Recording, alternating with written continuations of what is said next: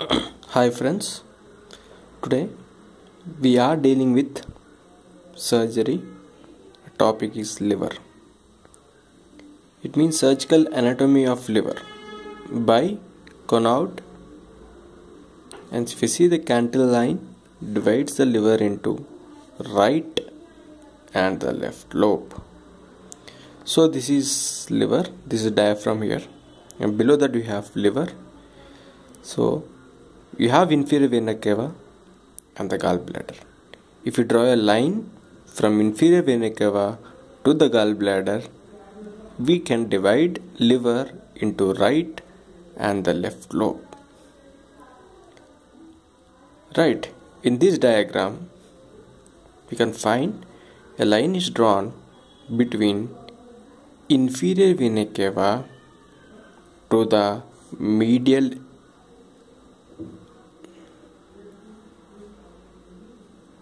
edge of gallbladder. So let's divide this whole liver into segments. Total there are 8 segments.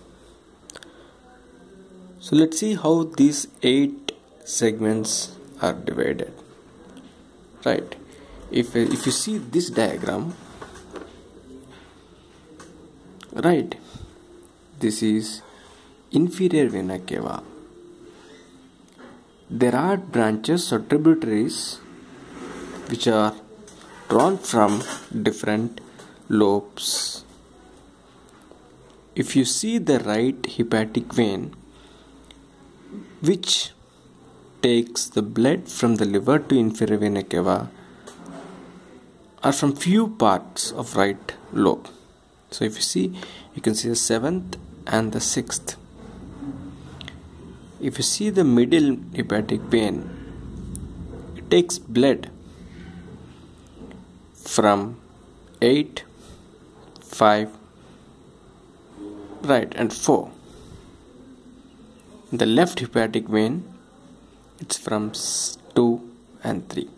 So we have divided the whole liver into different segments, 8 segments. This is the first segment which is present behind the lobe. So this is the second, third, which are the blood which from these are taken from the left hepatic vein.